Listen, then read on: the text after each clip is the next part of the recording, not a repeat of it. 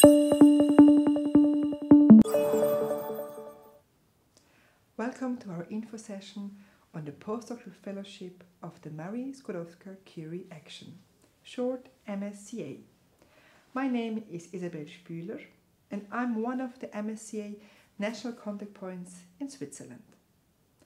In this video I will explain what the MSCA Postdoctoral Fellowship is all about and also who can actually apply for this funding.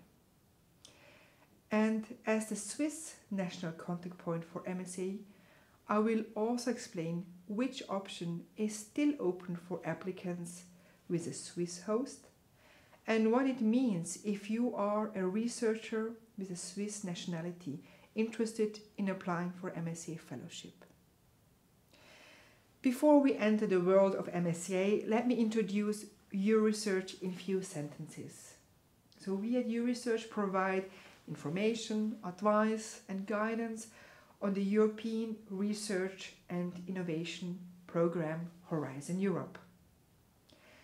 Our work is funded by the Swiss government and all of our services are free of charge. Euresearch is a network with offices all over Switzerland. The national contact points are at the network office in Bern and have the focus on the details of a specific call within Horizon Europe. And the advisors in the regions have a broader view on different funding opportunities. They can support you best in questions related to the implementation of a grant at a specific institution in their region. So for this reason, I want to encourage you to get in touch also with the Euresearch office of the region of your future Swiss host and to receive their input on your MSCA Fellowship application. So now let's enter the world of the Marie Skłodowska-Curie actions. There are actually 5 different actions or funding programs within MSCA. The MSCA Postdoctoral Fellowship is the most internationally known funding scheme of all 5 actions. Every action has a focus on a slightly different objective and career stages of the researchers. However, they all share the following values: excellence in research and innovation, knowledge and skill development, and all actions are open to all domains of research. And they want to foster the dimension of III, international, intersectoral, and interdisciplinary. We can therefore summarize that all Marie Skłodowska-Curie actions support researchers from all over the world at all stages of their careers with a focus on their career development by funding excellent project ideas, but also the development of new skills and mobility across national borders, sectors, and scientific disciplines. As I said, there is no predefined topic in the MSCA call, and funding is provided to all domains of research and innovation. So now let's zoom into the action you are interested in, the Postdoctoral Fellowship. The main objective of the Postdoctoral Fellowship is to financially support excellence in research and the career development of postdoctoral scientists. It is very important to keep in mind that you should not only have an excellent project idea, but also a vision for your career inside or outside the academia. The training plan you describe in the proposal should align with your vision as much as the choice of the supervisors and the host. So now when we zoom in even further, we can see that there are 2 types of fellowships: the European Fellowship and the Global Fellowship. So the European Fellowships are open to researchers moving within Europe or coming to Europe from another part of the world to pursue their research career. So in this fellowship, the host is in a European member state or Horizon Europe associated country and can last between 1 and 2 years, so you choose depending on the project. Researchers of any nationality can apply for the European Fellowship.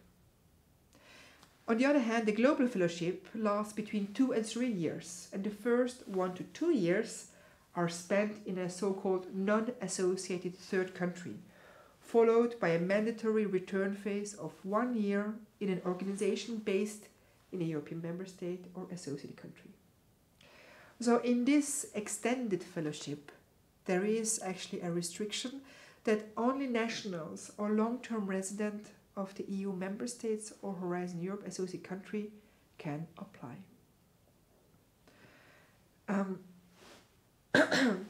With this, I want to introduce now 3 major eligibility criteria for applicants.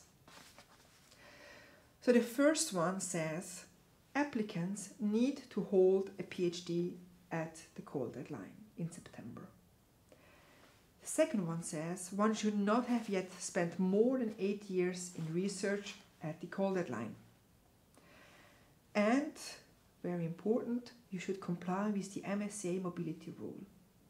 And I quickly repeat here what I said. For the European Fellowship, the nationality doesn't matter. However, for the Global Fellowship, you need to be a national or long-term resident, meaning 5 consecutive years spent in an EU member state or associated country. The mobility rule is a key feature of the MSCA Postdoctoral Fellowship. It says that the applicant should not have lived or worked in the country of the host for more than 12 months in the 3 years before the call deadline, and every day counts. So the rule is referring to both your residence and work contract. And for the Global Fellowship, it is important to mention that the mobility rule applies to the outgoing third country.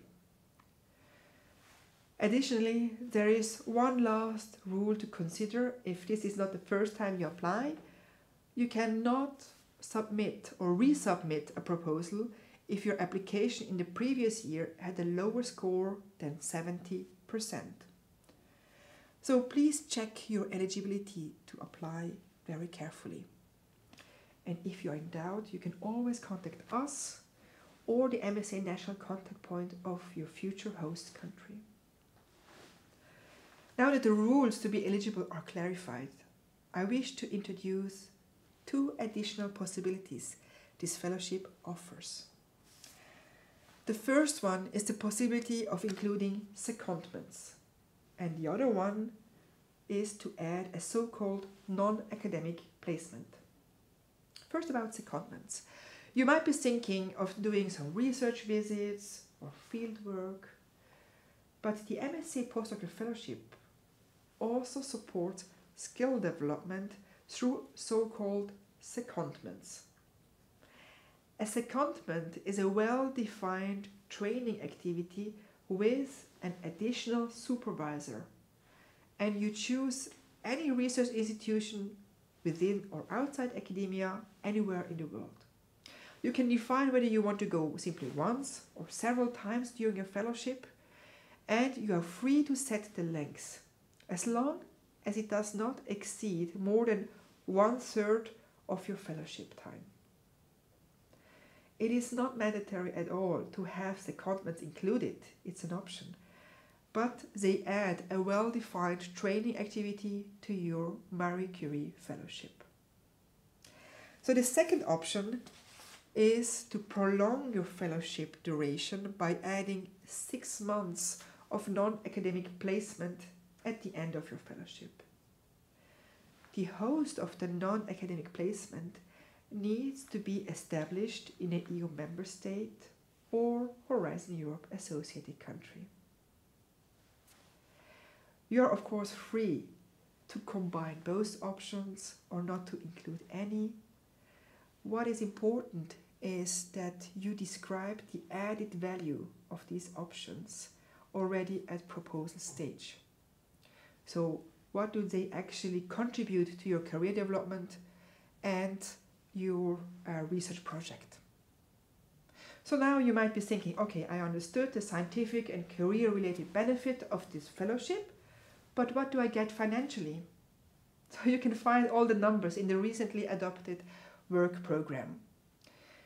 The MSCA provide funding with so-called unit costs, or person months, and you don't need to predefine a budget for your specific fellowship. And depending on the country of your host, your family status, and the length of your fellowship, your total budget for the fellowship will be calculated automatically. And your monthly gross salary would thus be the living allowance of 5,990 euro multiplied by the so-called country correction coefficient, and this is for Switzerland 1.638, plus the mobility allowance of 710 euro, plus the family allowance of 660 euro, if applicable. And in addition, your host institution would have 1,000 euro per month reserved for your research training, including networking costs. And this amount can also be used for secondments. And 650 euro indirect cost for the management is also giving every month to the institution, however you won't see it yourself. So keep in mind, for the global fellowship, the time in the outgoing phase would have one country correction coefficient, and you would have another coefficient for the return phase. I think for the moment this was now enough with numbers. Please check the details in the work programs or in our online tutorial. I will now address for the application with a Swiss host. Switzerland is a so-called non-associated third country and still has to negotiate its association to Horizon Europe. The implications are the following. It is not possible to apply for a European fellowship with a Swiss host. It is only possible to apply for a global fellowship where the Swiss host is the outgoing host and you choose a return host in a European member state or associated country. So when we recall the eligibility rules, it means for a global fellowship you need to be national or long-term resident of an EU member state or associate country. It is thus not possible to apply for a global fellowship with a Swiss nationality. The mobility rule also applies to the outgoing phase, so you can't apply for a global fellowship with a Swiss host if you have spent more than 12 months in Switzerland at the call deadline in September. So because the European fellowship with a Swiss host has not been possible due to the Swiss situation as a non-associated third country, a transitional measure with the Swiss Postdoctoral Fellowship call of the Swiss National Science Foundation has been put in place in the last years, and it is expected to open again. However, for questions related to the SNCF Swiss Postdoctoral Fellowship call, please contact the Swiss National Science Foundation directly, since they manage this national call. So if you're still interested in the MSA Postdoctoral Fellowship call by the European Commission, I would like to now introduce the most important documents and the support we offer. So the MSA Postdoctoral Fellowship call for proposal 2024 has opened on 23rd of April with a deadline on 11th September 2024, 5 p.m. Brussels time sharp. You find all the official documents, the work program, the guide, the template, at the Funding and Tender Opportunity portal. This is also the website where the proposal submission will be done. So once submitted, the Research Executive Agency will start the evaluation process. This means 3 experts of your field will be chosen and they read your proposal. They will evaluate and agree on a score for each of the 3 award criteria: excellence, impact, quality, and efficiency of the implementation. And then your proposal will be ranked depending on the overall score. In February 2025, next year, you will be informed whether your proposal will be funded or not, and the earliest starting date would be around May 2025, but you can also postpone the starting date until September 2026. So now that you have the most important information, you might want to start drafting your proposal right away. In the last minutes of this video, let me briefly present what support and services we offer for your proposal writing. First, in July we offered twice an online applicants training for those researchers preparing a global fellowship with a Swiss host. We also do offer proposal review on a first-come, first-served basis for applications of the global fellowship with a Swiss host. In addition, we offer a so-called online tutorial. In this tutorial, you will find videos where we discuss different parts of the proposal and what should be considered in the writing process. Anyone applying for the postdoctoral fellowship, coming or leaving Switzerland, can get access to this tutorial. Please create first a Research account, write us an email indicating us your current or future Swiss host, and we give you access. Now, independent of your hosting country, you find supporting tools by the NCP project called MSCANet. So the MSCA national contact points from different European countries publish together a handbook with advices for each section of the proposal. The handbook is expected to be updated for this year's calls in June and July, so please check the MSCANet website, where you can actually also find additional supporting material for the PF call or the matchmaking platform if you're still looking for a host of your fellowship.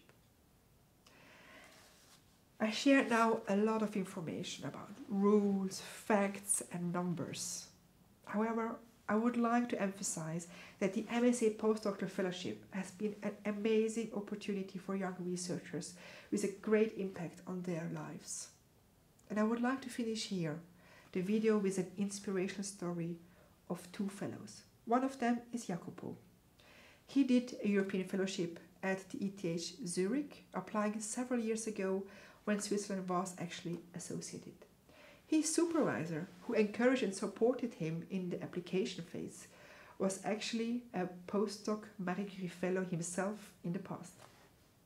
And just a few weeks ago, I had the opportunity to interview Magdalena, who is currently a global fellow at the University of Bern and soon moving back to the Czech Republic at the Charles University in Prague. And you find the recording of our interview in this YouTube channel. I hope that you will find inspiration in their individual Marie Curie stories. And I wish you all the best in the proposal writing phase.